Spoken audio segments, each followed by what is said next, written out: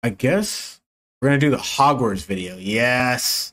Yes, the homie Skizzle8 is doing a video on it, and I want to hear what he's got to say. Welcome to another episode of KIWTB, and I'm your host, Kicking It with Timmy B himself. Today we're doing a Hogwarts Legacy reaction video because it seems to be all over the news in the gaming world. If you guys are new to the channel, this is what we do: reactions, a bunch of music videos, small short films, and a lot of live stream videos. If you guys want to come tapping with your boy, hit me up on Twitch, Instagram, YouTube, and TikTok at Kicking It with Timmy B, and hit me up on Facebook and Twitter at KIWTB Gaming. Shout out to the homie Skizzle8. Go support your boys out there in Canada. Let's get right into it, boy. But ladies and gentlemen, nowadays you get canceled for farting in the wrong direction. Whoa. No, that's facts, right? Drop a thumbs up if you're gonna be getting Harry Potter. Dislike if not, because right now there are 1 million+ people looking to boycott and cancel this game. We're gonna check out what went wrong, and let's check it out. Probably the best way to start off the new year is talking about probably the most highly Yes, I was gonna watch this video. Anticipated game of the year, and that is Hogwarts Legacy. This is this is Legacy Killers HD. Shout out to the homie Legacy Killer. I mean, if he's already watching it, there's no point for me to watch it on. I don't know. It's also one of the most controversial games of the year. Seems like lots he of sped it up, though. Do not even want to talk about this because of how controversial it has become. If yeah. you have been following this game at all on social media, there has been large campaigns to get it to be boycotted, and even at the Game Awards last month. Dude, shout out to J.K. Rowling. Been following this game at all on social media, there has been large. Yes, shout out to J.K. Rowling. She is such an amazing person for creating the Harry Potter world that I grew up on, reading the books and playing the video games. Campaigns to get it to be boycotted, and even at the Game Awards last month, there was an interesting reaction. And watching the movies. To the most anticipated award. You saw enormous applause for Starfield, Final Fantasy 16, Zelda Tears of the Kingdom, and then when it got to shout out to Jeff Keighley, man. Jeff Keighley in this satin silk looking blazer he's got. Hogwarts Legacy. Some people tried to make it out to be that they were booed, but it was more so it went pretty quiet. And I really do get the sense that a lot of people just don't know how to react to this game, and I think that's more of those who live. Bro, like 10 years ago, bro, like the type of shiza that's happening right now, I cannot even say the word shiza in English. Like it's the shit. Yeah. That's, I cannot say that word on YouTube. I can, but if I say it, recently one of my videos was taken down, so I mean I cannot say certain things. I really cannot. It was not this bad 10 years ago. Online crazy, and those who run various gaming websites, and then you have the more average casual gamer. It's all because of some tweet supposedly that J.K. Rowling said. Whatever, dude. I guess you could say those who actually like Harry Potter and aren't really following along or care about necessarily the politics of J.K. Rowling, those are extremely excited for this game. And you've seen that with the Steam top charts of this. Hogwarts Legacy is like one of the most pre-ordered games, and it is by far, in my opinion, going to just absolutely knock it out in terms of sales when that day comes. Yes, next month, the 23rd. Be there, be square. Comes in about just around a month. Now, what will it garner in reviews? That is one if you already pre-ordered, 2 if you have not, 3 if you're gonna buy the game but you're not looking to pre-order. Here's the thing, man. I'm gonna pre-order the game. We are going to buy it. I'll probably do it really soon. Probably by the end of this month. And today is January 12th, 2023. Should not be buying the game just to piss people off, because that's also kind of stupid. That is actually stupid. Because let's be real, if you very stupid. Don't like the game, you should not buy the game, or at least you should wait a little bit if you're actually suspect about the game, because nowadays games are coming out incomplete, full of microtransaction, filled with bugs, and you should not be buying a game just to prove people wrong. I totally understand. I totally understand if you're gonna do that, and that's perfectly fine if you're gonna do it. I'm just saying, like, you never know. This game might be a doozy. It doesn't look like it's gonna be a doozy. I don't think it's gonna be a doozy, but you never know. Looks like that it's actually gonna be a banger. In fact, I'm hyped for it. As a YouTuber, full disclosure, I have already pre-ordered the game. Normally I don't pre-order the game, but I have pre-ordered the game just because we're getting like 3 days early access. I got a stream. I got kids to feed. I don't have any kids, but you understand. I have you get 72 hours of early access. We will be streaming live, baby. Feed my future kids in the future, okay? But Talk to if him. you are just buying this game to prove people wrong, hey, perfectly fine. But in my opinion, we should actually wait. And the reviews for this game, I don't think people are going to believe those. Something that we're going to be having discussions about probably in the coming weeks, because I do think that just because of this being J.K. Rowling, her reviews, I do anticipate that certain outlets will factor that into the review score. But regardless of that, we're not there yet. Even right now, we're learning more about Hogwarts Legacy. The most recent reveal was gameplay showcase, and in which it had the Avalanche Studios developers and their community team just traversing the massive and vast open world. It really is impressive what they have built here. Obviously, that doesn't necessarily translate to the quality of the map and how enjoyable it'll be, but it looks like it could be a ton of fun traversing on different types of beasts, and obviously our customizable broomstick. Those are really... By the way, this is Hagrid's spot right here. Enjoyable it'll be, but it looks like it could be a ton of fun traversing on different types of beasts, and obviously our... The groundskeeper spot, and then Buckbeak is supposed to be like over here or something next to the pumpkins, and this is where Harry, Ron, and Hermione pulled up with in time, and it's a whole thing. It's a whole vibe. You gotta watch the movie. Gotta watch the movies. Our customizable broomstick. Those are really impressive features. Obviously, man, this blew me away. This scene blew me away. Like, I'm really hyped for this game, fellas. I really hype, son. Hope that this game doesn't turn out to be Hogwarts Legacy 2077. Reveals of this game, even in the new trailer, look inside of the main castle. And the interiors, it does look like there's a lot of great attention to detail, and there's a lot of cool places that we'll be able to explore there. But that exploration on the foot, we really didn't know how massive this world is, and this is just a great example again of why so many people are extremely excited about Hogwarts Legacy. Yes. Furthermore, we also got our first look at the Dark Arts Battle Arena. This is something that's included in the deluxe edition of the game. Yes, we've seen that watching their premiere video that I did a reaction on my YouTube channel at youtube.com/kicking it with Timmy B. Come check me out there. You could check that video out. I did do a reaction to it, but they did show this content of this Dark Arena, and I cannot wait. Cannot wait. It's gonna be really sick. Or it can be an in-game purchase. You know my feelings on stuff like this. I truly don't like it. But what was shown here is, I have to admit, it does look impressive, and it intrigues me. You have characters that can use the unforgivable curses to fight through waves of enemies in this area, and the gameplay showcase showed a battle sequence in which our wizard was blasting an enemy with a killing curse, and their health bar immediately drains to 0. This is fun stuff. Obviously, some outlets really didn't like this, the fact that you can kill, I guess, technically, but... What? Okay. Oh, you're not supposed to kill people in Harry Potter. Oh my god, we're so soft now. You only kill people in, like, shooting games. Why is it in my Harry Potter game, bro? It's like, dude, it's in the it's in the movie, it's in the books, the unforgivable curse. You use that, and you can kill people with it. It's a curse that kills people, and it's in the lore of Harry Potter. And obviously, if you read Harry Potter, they have battles like this. When it's, like, really bad wizards going up against good wizards or just people or innocent people, they use that curse to kill people, just like how the people in real life, they use weapons and all this other stuff to kill people. Like, these people, whatever, man, I shouldn't even get into this, but it's like, oh my god, it's just, these people are so soft nowadays, man. Dude, it's Harry Potter, just enjoy it. I'm just so geeked that you could just go to Hogwarts. That's so lit. What? I'm not worried about it. I'm not worried about none of that. We get to go as a student to Hogwarts. It's like a dream that I had when I was a little kid. I would read the books and be like, yo, I want to go to this school. And then they have the movies that really makes you want to go to this school. Like, man. I'm like watching this live. Yes. I'm actually shocked. I'm really pretends to be shocked. Bruh. Harry Potter game shows off some straight up wizard.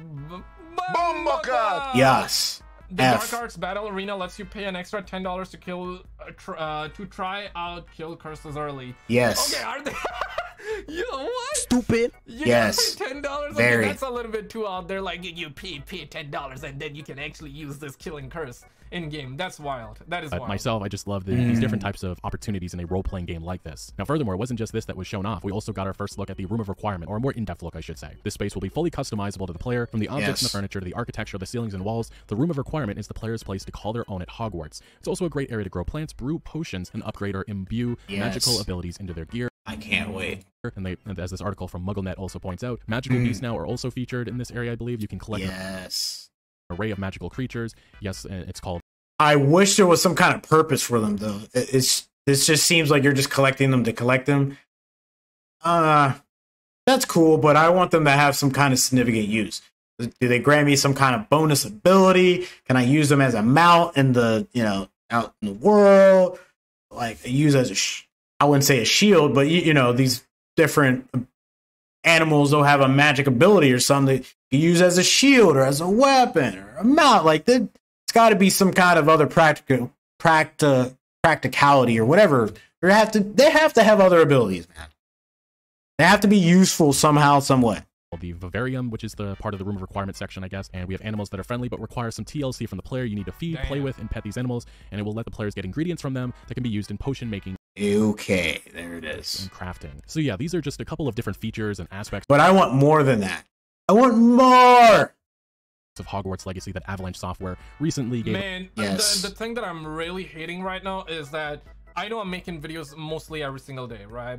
When this game comes out, I'm gonna stream, and that's probably the only time I'm gonna get to play.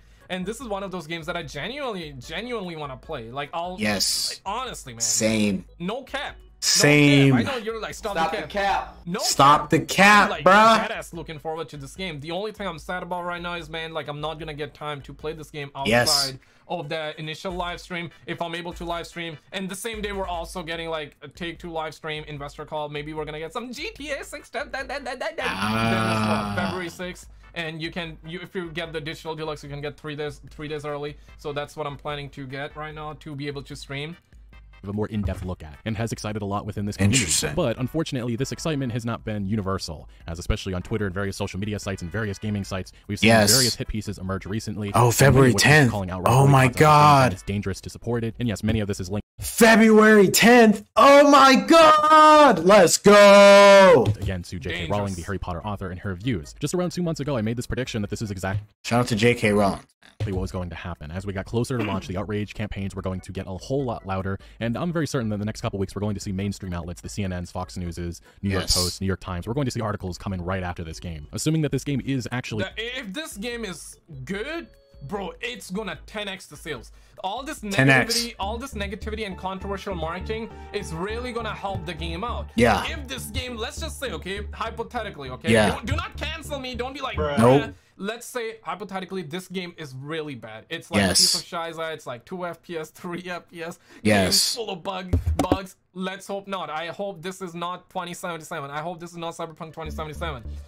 Even then, the amount of controversial marketing that's happening right now, the amount of people that are actually, people are angry, the amount of people that are actually going against it, even if the game is bad, it's still gonna sell well because it's Harry Potter. Secondly, all the backlash, right? But if this game is a banger, if this game comes out as advertised, if this game comes out fully polished, this is gonna be a banger, dog. This is gonna sell 10+ million easy. And I think 10+ million copies is like on the low. It can do even more because Harry Potter is a massive franchise. I do not know the numbers, how big it is, how many people have seen the movies. That's what I mean by fan base, right? But the Harry Potter fan base is massive. This game is easily gonna do 10+ million, even more. And if this game is good, I mean, you're like asking for 10+ million, 20+ million like that. It's gonna do numbers like that easily. Good. You're not going to see articles saying Hogwarts Legacy, huge success, celebrated by much of the Harry Potter community. Instead, it's going to be more so controversial Harry Potter game, celebrate success despite divisive opinion, even though that negative angle will very likely only be coming from gaming outlets and critics. And I suppose I should also acknowledge the Twitter mobs, which inevitably always get a lot of attention. See this game, but right now, if you are not aware of all the controversy surrounding Hogwarts Legacy, it boils down to just a couple of things. It's J.K. Rowling's views. I mean, if you live on Twitter, are you ever positive, I should say? If you live on Twitter, then, I mean... And it's also the goblin antagonist angle of Hogwarts Legacy. As the Mary Sue points out, in addition to supporting Rowling, whose anti-trans comments have alienated a vast portion of our once devoted fanbase, Hogwarts Legacy has also been accused of perpetuating anti-Semitic tropes in its depiction of goblins, an issue baked into the books as well. And again, I will point out with Rowling's views, Hogwarts Legacy's team to Avalanche Studio, they have already shown, like, the character creation is one great example. They fought for trans character creation. That is something that's included in the game. Warner Brothers has distanced themselves from Rowling. So her involvement creatively here it's not existent, which is why it's crazy the narratives that some people are spreading about this. But with the goblins, the game does take place in the 1800s, so one of the challenges that players will face is a so-called goblin rebellion, of which there are several mentioned throughout the Harry Potter series. And the Mary Sue firmly states framing an oppressed species as evil for wanting to freely use their own magic and not be oppressed anymore is honestly gross. And the issue with that is the fact that that is an assumption about how Hogwarts Legacy is going to handle any of this. Anybody logically could think that that's not exactly how it's going to go down. And as one Redditor pointed out perfectly, how the game is an RPG which seems to give you plenty of options, such as literally letting you use the Killing Curse. This might end up being one of those games where the villain actually has a point and lets you side with them. And that's exactly what I think will happen with Hogwarts Legacy. fantasy. It may early on in some of these trailers, it makes these... I truly don't understand the Bumbleclad that's going around with the goblins and stuff like that, bro. Like, I never looked at the goblins like the way they are looking at the goblins, bro. Dude, they're 100% looking at goblins totally different. Yeah. So, that being the case, I mean, look, man, I'm pretty excited for the game. I'm really excited for the game. Lots of things that we're gonna do. We're gonna do some magic.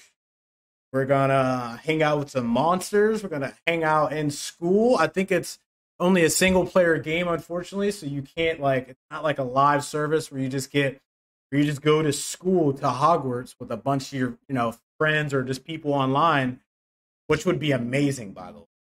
Be amazing. Learn different spells and everything. The spell things, it looks like you can definitely go to class and learn different spells and do magic and explore the Harry Potter universe from Hogwarts and outside of Hogwarts and go to the Dark Forest and everything. Yeah. God, I can't wait for it. It's going to be sick. Really just want the combat to be cool. I want the lore to, like, go in depth. I want the graphics to look all right, which it looks okay. It looks pretty good from here. I mean, it looks pretty legit, you know. Looks good. I can't wait for it. We're going to do a live stream for it. I can't really say anything else more besides I can't wait for the game. I don't care about the controversy behind it, because if she has nothing to do with the game, why is there an issue with you wanting to buy the game? She has nothing to do with the game. If she still makes great content, she has nothing to do with the game, and someone else is making the game, then I'm gonna, why not buy the game, right? You have such a big issue with it, but I have no issue with none of it. We're going in. Goblins are goblins because they're goblins and they're small folks, and they've been known to have pointy noses and little sharp ears, right? Besides the other stuff, man, I ain't got time for none of that, man. I just want to play the video game, dude. You keep all that mess out of the video game, be all right, man. We're going to play the video game. We're going to do magic. We're going to hang out at Hogwarts. We're going to live stream it. That's all I got to say about that. Make sure you're there. Hit me up, Twitch, Instagram, YouTube, TikTok, at Kicking It with Timmy B, and hit me up on Facebook and Twitter at KIWTB Gaming. This is Skizzle Wakes. Hit him up. Hit him up on YouTube. Hit the like, share for him. Legacy Killa HD is the guy who we're actually going to watch his. We were literally going to watch his video. But the homie Skizzle Wakes, he's on it. I'm your boy KIWTB, and I'll see you guys on the next one. Peace.